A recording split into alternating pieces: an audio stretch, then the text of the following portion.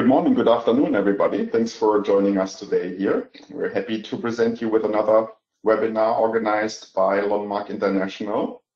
Today, we're really happy to have Jean-Pierre Ferrand here.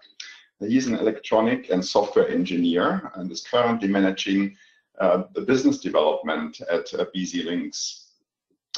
Jean-Pierre has been at the forefront of international smart street lighting markets in the last 15 years and has been dealing with global cities and major industrial players to unlock smart street lights and smart city control markets. So Jean-Pierre today will give us an overview of the open multi-supplier central management software that can optimize the smart street lighting.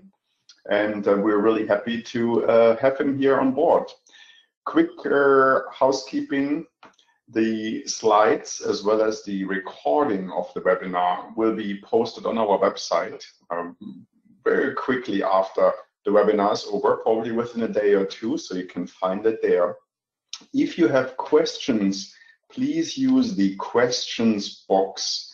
There should be a tab in your GoToWebinar tool to submit the questions, and we will address them after the webinar. So with that, I'll pass it on to Jean-Pierre, and let me just make sure I am on mute. Jean-Pierre, take it away.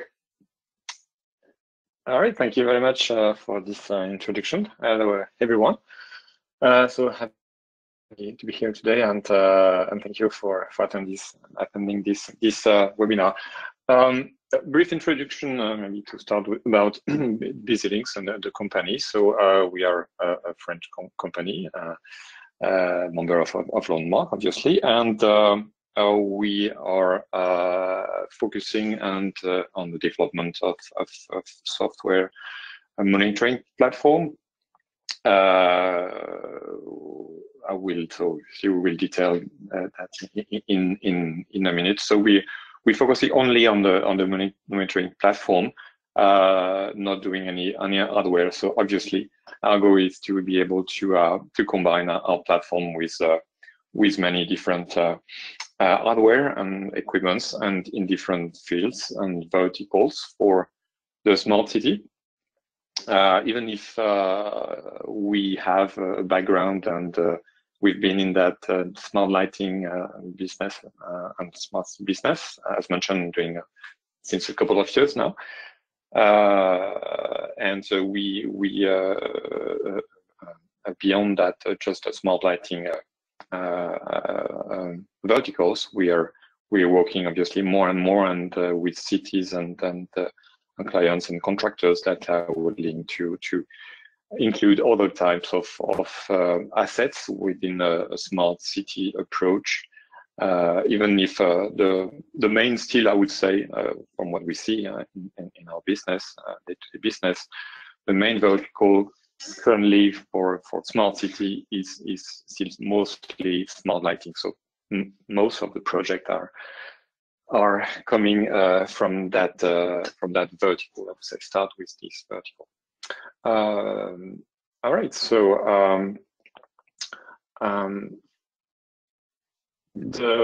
I would say, oh, can I go to the next slide here? Okay, right.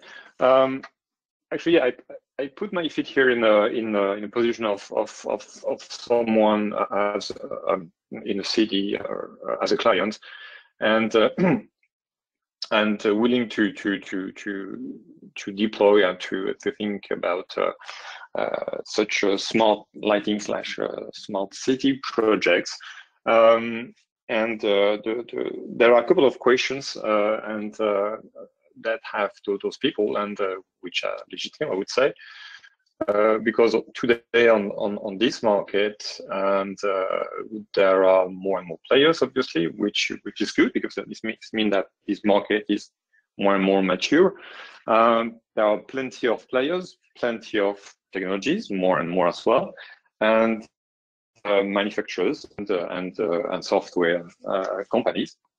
So even if obviously the market is more mature, it means that it might be even more difficult for a client to choose between those different solutions and players, and to make sure that somehow within, I mean, it makes the good choice for the good partners, knowing that this market and smart city project and smart lighting project, we think about rather mid and rather long-term projects, 10 to 15 years project, which is a bit different from a project in a building, a smart building, or in industrial project where you can deploy a project but they are all constrained within a kind of small geographical area, and you could say, okay, I bet on 1 or 2, 3 players, and maybe if it doesn't work that well in next 3-5 years, I might switch and complete the restart or work with other guys and restart the project. It's more difficult in smart city, smart IT project. To take the risk to go with a single technology and a single manufacturer. So those are some of the questions. Obviously, there are plenty of other questions and type of questions that those people and project manager are raising, kind of communications, technology and protocol. If obviously I want in a smart lighting project to combine different manufacturers, like I have different street light luminaire, how could I integrate and how could they work together?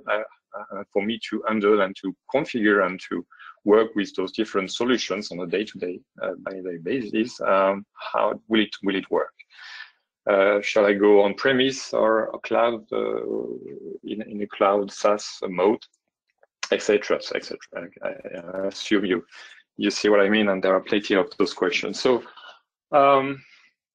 actually, we try here to and based as well on our experience and from this market, those projects and the partners, to kind of summarize what we see and how we try to fit in within that market to address this market and those projects in long-term basis. And so like the client, the contractors, I mean, every players in the and stakeholders, I mean, are happy within a long-term strategy. So starting maybe from the bottom of this page, and I will probably more focus initially here on the smart lighting project, on the smart lighting assets, because as mentioned, usually this is where it starts in terms of projects, and then we see how to interface afterwards with other verticals and applications and type of assets. But talking more at the beginning of about the street lights, the good thing is that, as mentioned, and as we know, I mean, this market is more and more mature, meaning that there were in the past a lot of more, I would say, even mechanical constraints, talking about how to integrate a controller, a node, to control those luminaire. This was a big issue a couple of years ago, and not that long ago. Things are obviously getting more standardized thanks to protocols that are quite old, I would say now, like DALI, and there's no more questions. I mean, DALI is probably the interface now that between the controller and the driver, sorry, and the controller. And now there is DALI 2 or D4i type of interface, combined as well to the mechanical interface, like NEMA in more the Asia and US and part of Europe. And we see now Zaga mostly still, I think, in Europe. That is getting more and more popular, and thanks to that as well, it somehow eases integrations, and it goes as well beyond just this mechanical integrations, because this kind of interface as well are defining the connections with other sensors that will be combined and linked to those luminaire. So once again, it eases this the integration at the luminaire level at least. And then then there are options, and plenty of options that we know for then what type of field communication network, how do I connect those kind of assets to upper level and to more the CMS level that we address on our site at BusyLinks. And obviously, there is some standard, as we know, and the good thing is that there is the LoanWorks protocol, and thanks to the LoanWorks, there were a lot done in the past years, and it continues, and so that we can, thanks to this protocol, mix and match different assets, different manufacturers, and all of them combine on the same communication network and link to a gateway with a PLC system, and actually now with RF as well. So that was a big move, I would say, and it'll help, and it will help still this market a lot. And this is what obviously people are looking for. And not just communications, I mean low-level communications protocol, but as well how to define variables. And when talking about luminaire, I want to control luminaire. What type of failures do I get from this luminaire controller? Thanks to that, it's all the typically the LoanWorks, obviously, manufacturers that have such a controllers are defining this kind of variable the same way. So eases as well a lot the work for the players above and all the software manufacturers to deal and to combine those different kind of assets and solutions from different manufacturers. And the thing is that we as well see now other technologies. We know that there are a couple of mostly RF other technologies now. So it's not one technology fits all, obviously. So what we see, and this is typically an example of architecture that what we see in current projects, we have other RF technologies, and we have to deal with them and to combine them so that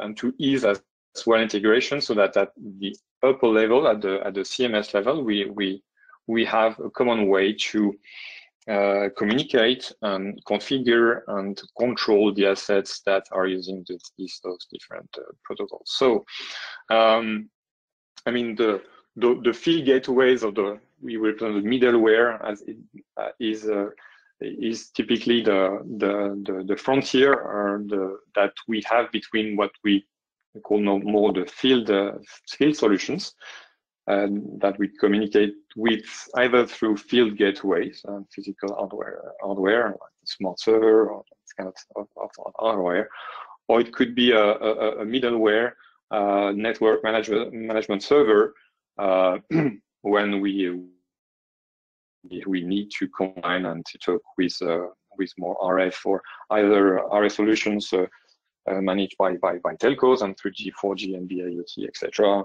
or private networks with either mesh or LoRa type of networks. The thing that we push, obviously, on our side, I think that this is what the market is trying as well to achieve, at least the clients and the contractors that have to deal with those different technologies, is to push for standardizations, and we all go that way. And obviously within the LoanMark group, this is the essence and somehow of this group, is to push for standardization. So there are now, it's much more easy as well to interface those field gateways and those network management server through a REST API with MQTT or JSON, etc. There are some more other players and standardizations group as well that help this this move and to go this way. And obviously we try to avoid now any proprietary protocols, and we know that for sure. So we push every players and new players coming in the market to push them towards typically Loanworks or any standardization body that helps the market bottom line. Right. So on our side, so what we focus on at BizLinks is the CMS and the monitoring and control applications that you see in orange in the middle here. So on one end, we communicate with all those field solutions, and our goal is to ease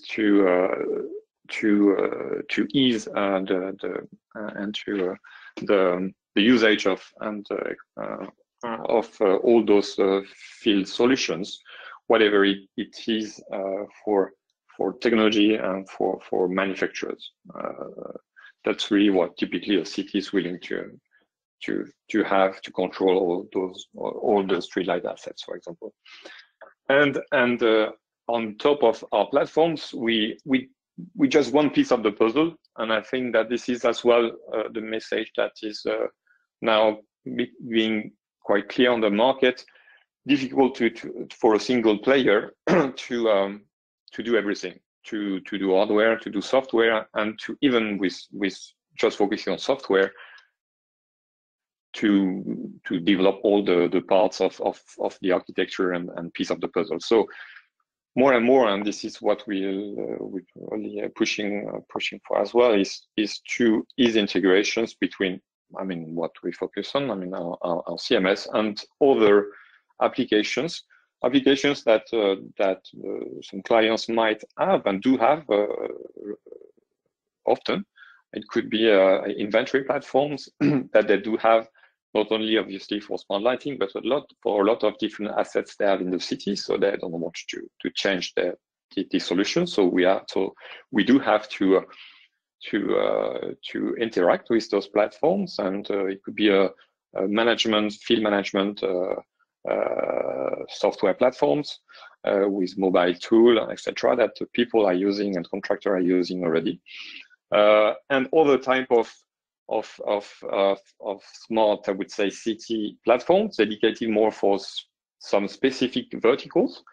And once again, we probably won't address the whole verticals ourselves. We're strong in, obviously, in smart lighting and sensors typically that will use the smart lighting architecture and canopy. But for sure, there are other verticals in the city that we won't address because people are doing that in a very nice way.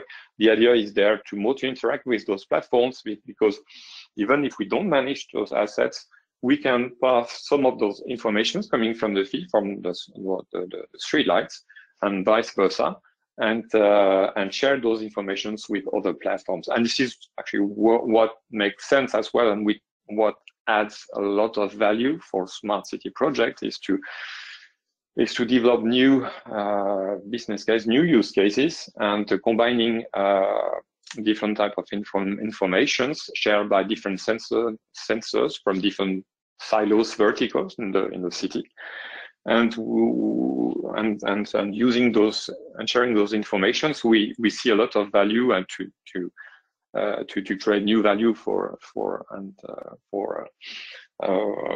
cities and contractors typically. So as well here there are quite high level, I would say, protocols and things are getting standardized as well. There are bodies that we mentioned here, Fireware, for example. This is one example, but integrations between those different pieces of the puzzle is getting more and more easy at a high level. So which which brings even more value to now to the assets connected on the ground, because some informations from sensors connected to street lights so far were just used for dynamic lighting controls, for example, and that's it. But in fact, those sensors that maybe might be able at least to detect people's bicycles, vehicles, they might be able to count those vehicles to even have an idea, even if not very precise, but about the velocity, the speed of cars, etc., etc. And those informations are very valuable, and could be used by other guys, other teams within cities that are not part of the smart lighting department, for example. And then it could be that even some smart lighting projects could be partly financed by other departments, because they will provide the street lights some valuable information that could be used by other bodies. So we see a lot of potentials and sharing informations between bodies and departments within cities. Okay, so a few examples as well to be more clear and precise. I mean, we do have integration with obviously some landmark players here. You see some of them. So this is real, and we have an ongoing project where we are obviously and effectively mixing different solutions, and some of them obviously through non-works and which is working fine, and as well with some other technologies and which is great. So this is the same. I mean, I mentioned here mostly more the smart lighting players and partners and solutions that we do use. Some of those members and companies obviously do have as well other type of equipments. It would be a bit too long to detail and to talk about all different other verticals but this is the main principle, the same principle actually, in terms of openness and what we saw for smart lighting architecture is a bit the same when we are addressing the other type of verticals. Okay, so then what we provide on our side. So once we are able to gather data and in a uniformized way, then for the user, the idea is to add value with those data, and then first for him to be able to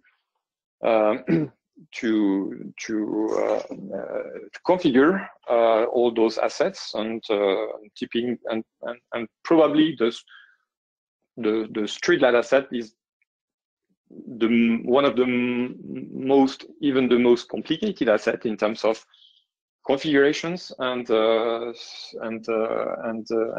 data that I can get from those assets, compared to other type of assets in the smart city project. So the challenge is quite high in terms of when you want to configure and to define schedulers and etc. For your street lights globally within the city, and with different players, different manufacturers, different technologies. So this is, I think, what we are addressing in a good way at this part. And then obviously we bring added value and trying to obviously to address use cases and some pains that have the cities in terms of efficiency, energy efficiency, maintenance efficiency, And yeah, to be able to extract the data in a good way. The difficulty and the danger with the smart lighting / smart city project, and this is the feedback and we have, and thanks to the project in the couple since last year, is that there are plenty of more and more data, obviously, available from the field, and not just anymore from the street lights and the street light controller, but other sensors. Is to be able to focus on what makes sense for information for the end user, and not to propose and to display and to have too much information, because otherwise in that case the solutions, the platforms won't be used, and this project won't be a success, obviously. So and therefore we need to know well, I mean, the each verticals, and typically that's what we do when we are expert in somehow in for the smart lighting business and vertical, and therefore there are other verticals that as well are quite complex for parking management, etc.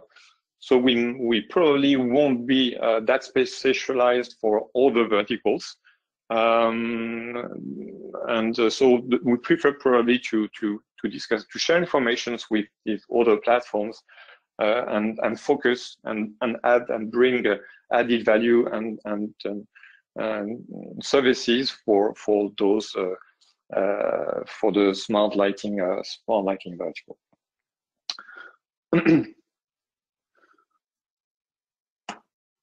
Okay, just to show some use cases and typically kind of project that we address, and to be more real as well. This is one example here of project in Brussels, Brussels region, to be more precise, which is 19 cities and commune in the Brussels area. So it's currently being deployed. There are first stage is to have the 85,000 luminaire integrated in the, and they've chosen the CityLinks CMS platform. It was a big challenge for this project, because this is exactly what we've seen previously. The kind of architecture that this utility, just Belga for Brussels, was willing to have, is to have at least 3 different manufacturers, and in fact currently there are at least 4 different solutions that will be deployed in phase 1, and even then mixing different field communications protocols and solutions. So this was the challenge, but we managed it, I think. So it proves that this market is mature now to address such a kind of requirements, and to within a long-term strategy, because obviously first phase is to have to focus on the smart lighting and intelligent lighting, as they call as they name it. But there are obviously other phases with other assets and control assets in the city that will be connected to that initial platform in the next years. There was as well the challenge I was mentioning, that about the fact that we are a piece of the puzzle, and with this project, even if there are already a lot of different manufacturers, and ourselves as a CMS provider, there is a contractor. I mean, NG is the contractor on this project, that have some platforms. I mean, part of the platform is from these contractors, so we have to combine, and this is a combined platform with a software platform with those guys, and as well the contractor itself, the utility, Sibelga, they do have asset management system and ERP systems and management, inventory platforms, etc. So it's all those different pieces are linked together with open APIs, and yeah, this is really an open architecture, very interesting project. Another type of more I would say advanced or a project that shows maybe some use cases, use cases, which is a bit different, because here it's a project in UK that is using smart lighting technologies and assets and hardware pieces, but it's more constraints in train stations. But in terms of use cases and options that we to develop new use cases that might be adapted afterwards for more generic smart lighting / city projects. So here, also our platform is used to communicate with smart lighting assets, as well, different solutions, different manufacturers, and as well we are gathering data from Wi-Fi sniffers in the train stations, and with those data we calculate and the positions of the crowd in the train stations, and we display those positions with anonymized data, obviously, but to have in real time the position of the crowd and people in train stations, and the idea here is a project that is in conjunction with the University of Nottingham as well, and the fact is that they want to avoid all the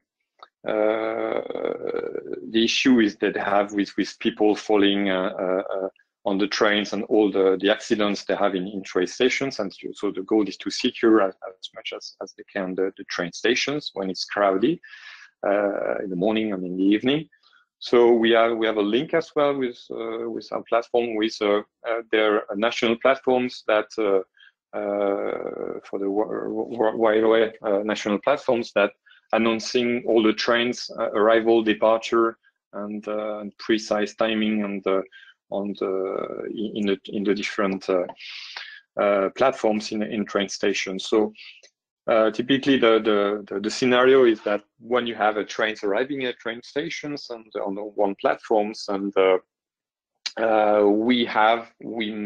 we play with the light on these platforms, with the intensity, the brightness, but as well with the color of the light.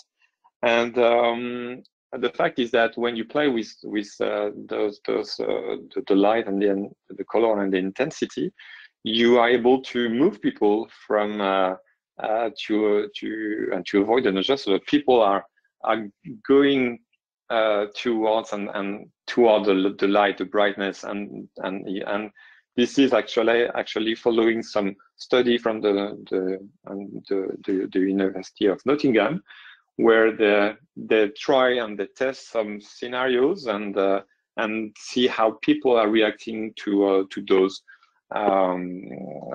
different brightness and color, and this is quite impressive. So that way, what we learn from this project could be used afterwards in a more, I would say, a regular project, a smart lighting project, and see how we can help cities to better live in the city, in the pedestrian areas, and where it's crowded, and to attract people to certain areas scenarios of events, etc., etc. So a bit more prospective, I would say, but just to show some options, possibilities to combine smart lighting and controlled street lights with other types of sensors, and to compute those data, and those data even being analyzed here by external platform, data analysis platform here with the university, which adjust and learn from those feedback and behavior from people, so that we adapt in an iteration manner the way the platform is working, and is getting more and more efficient. Okay, so I think this is mostly what I wanted to share with you today. Obviously, happy to answer any questions that you might have. Excellent. Thank you so much, Jean-Pierre. This was really informative here. Again, if you have questions, please type them in the questions box. And I'm going to start here with one question that came in the beginning, and I think you may have touched on it a little bit, but you showed a number of the neighborhood area network systems from LoRa to Wi-Fi here. And I don't know if you're typically involved in this, but the question here is, how do you select the best local area network technology when starting a project with street lighting? Okay,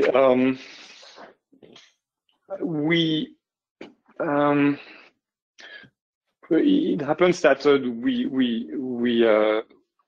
we try to be as much as we can in those projects at the early stage, so that we push for standardized solutions or multi-vendor solutions, and typically the Loanworks type of solutions, and so but then there are,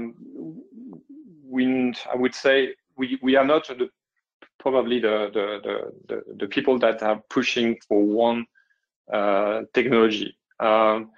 We present different options and different vendors, and depending as well of the context of the project and the use cases, the scenarios, then it's more that typically one solutions might fit, because there are such a dynamic scenario which is very special, and we know that this manufacturer, for example, has this type of options with what they propose, and then obviously those guys are using this technology, or either PIC Loanworks, or it could be LoRa, it could be so, and then bottom lines afterwards, having talked about and checked what are the use cases and constraints and geographical footprint as well, then the choice of one technology versus another might become more clear. But it's difficult to, it's really combinations of use cases, constraints. Is it just only a smart lighting project, or is it more a smart city, a lot of different assets? And depending on that, then the choice for one technology will become more clear. But it's not a straightforward answer. Yeah, makes sense. There's a follow-up question, which might also be a bit touchy. So I don't know if you want to answer to that. But the follow-up question is: have you experienced any issues with any of these local area networking technologies? Yeah, for sure. With all technologies.